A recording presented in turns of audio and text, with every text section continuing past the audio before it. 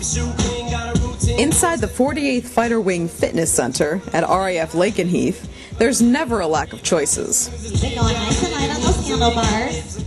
One option is group training, like this spin class. The fitness center holds it a few times every weekday, and it might look easy, but there's definitely sweating involved.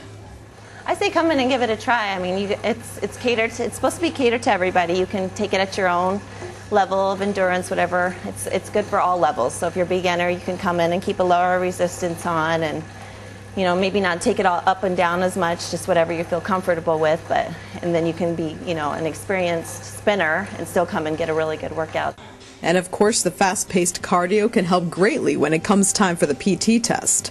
It helps improve my PT score because, before we do mock tests and then after spin class, there's a significant improvement. But there's more to get out of it than a good PT score.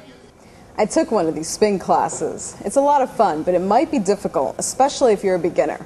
But there's so many benefits, including a healthier heart, increased endurance, and increased leg strength. For RAF Lakenheath, I'm Senior Airman Amanda Wowk.